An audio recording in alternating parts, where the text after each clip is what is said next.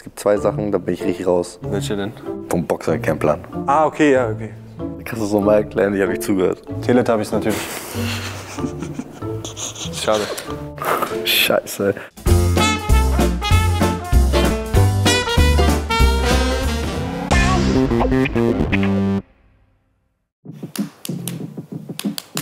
Na, verstehst du? So ein Ding. Feiertag bin ich granatenlos schlecht. Bundesliga-Städte. Sortiert diese Bundesliga-Städte nach ihrer Einwohnerzahl. Die meisten Einwohner nach ganz oben, die wenigsten nach ganz unten. Vorgegeben ist Dortmund. Leverkusen weniger Einwohner. Also da unter dann, ne? Richtig? Frankfurt hat mehr als Dortmund, glaube ich, also über Dortmund. Korrekt. Bremen ist ein ganz heißes Pflaster, sage ich dir. Müsstest du doch wissen, oder? Ja, aber das müsste beides bei der halben Million sein, weißt du? Aha. Deswegen, das fasse ich nicht an. Ich würde sagen, Mainz zwischen Dortmund und Leverkusen. Das ist richtig. Wie viel hatten nochmal Stuttgart? Oh, die waren nicht, Stuttgart hat auch nicht viele. wenig, ne? Stuttgart müsste über 1 Million haben, Echt? oder? Stuttgart mache ich über Frankfurt. Das ist falsch. Echt jetzt? Wie viel hat denn Stuttgart? 626.000. Frankfurt 700 oder so, ne? 759. Ja. Ja. Dortmund 586, Bremen 563, Bochum 363, Augsburg 296, Mönchengladbach 261, Mainz 217 und Leverkusen 163. Wow. TV-Serien. Scheiße. Oder bin ich auch so raus, ne?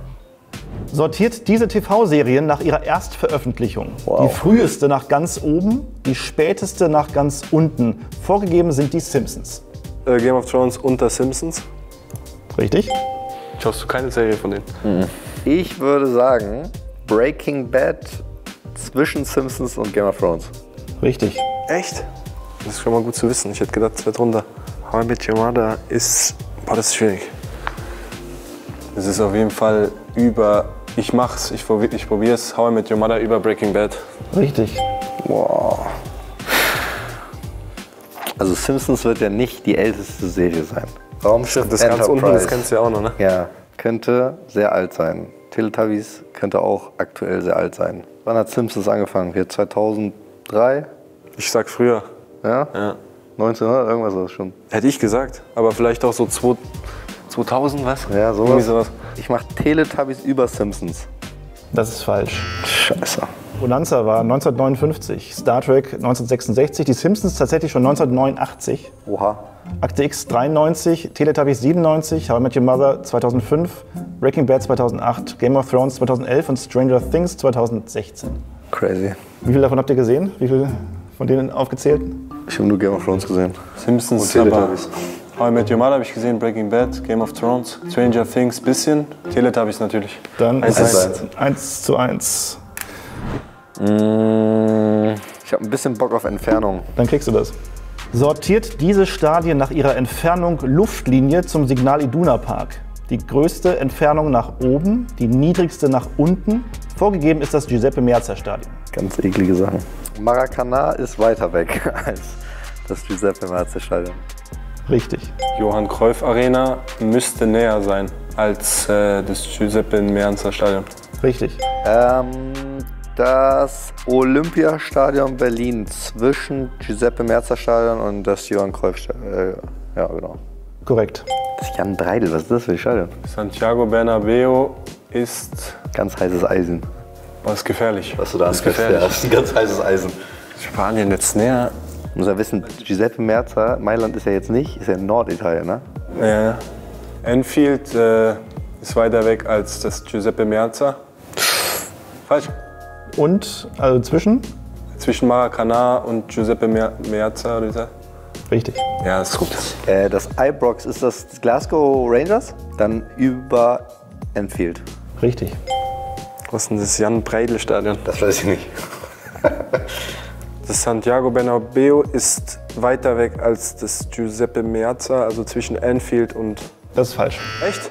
Näher dran, ne? Maracanã ist entfernt 9.632 Kilometer, Santiago Bernabeu schon 1.495, Ibrox 912, Anfield 797, Giuseppe Meazza Stadion 680, Wow. Stade de France 461. Aber dann ist doch das Bernabeu weiter weg als das Ja, Hab ich doch gemeint. aber das zwischen Anfield und Ibrox Ibrox. hast du es genommen.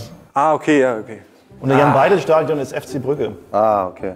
2-1. 1 bräuchst du noch, Julian, dann hättest du gewonnen. Es gibt 2 Sachen, da bin ich richtig raus. Welche denn?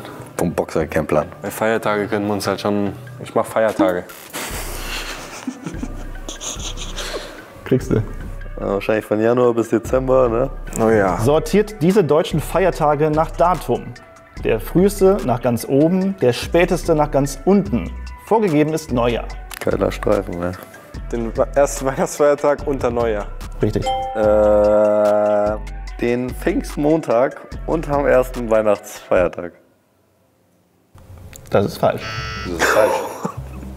Pfingstmontag ist im Mai und Weihnachtstag ist im Dezember. Ja, aber. Weihnachten ist doch Dezember. So, das war ja, dann habe ich es falsch. Ja, okay, ich habe es falsch gemacht, sorry. Ist schade. Neujahr ist quasi oben ist der erste und dann geht's Richtig, runter und richtig. Dezember und Ja, das, okay. genau. Jetzt haben wir ein Entscheidungsmatch, ist doch gut. Ja, nee, okay.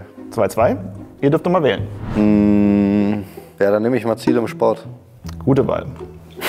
Danke. Sortiert diese Tore oder Ziele im Sport nach ihrer Breite. Das breiteste nach ganz oben, das schmalste nach ganz unten. Vorgegeben ist Fußball. Kannst du es nochmal erklären? Ich habe nicht zugehört. Bitte. Der Basketballkorb ist kleiner als ein Fußballtor. Richtig. Also darunter. Golf ist unter Basketball. Richtig. American Football ist, da geht es ja auch um das Field Goal sozusagen, ne? Ist über Fußball dann. Das ist falsch. In der Breite. Das war das die ganze Zeit, was ich mir überlegt habe. Ist es nicht breiter? Sieht für mich schon groß aus. Ja, es ist schon riesig, aber weil es halt so hoch ist, glaube ich. Fußball ist 7,30 Meter, Football 5,60 Meter. Das ist ja eine Farce. Glückwunsch. Toller Sieg. Das ist ja albern, wie der gewonnen hat.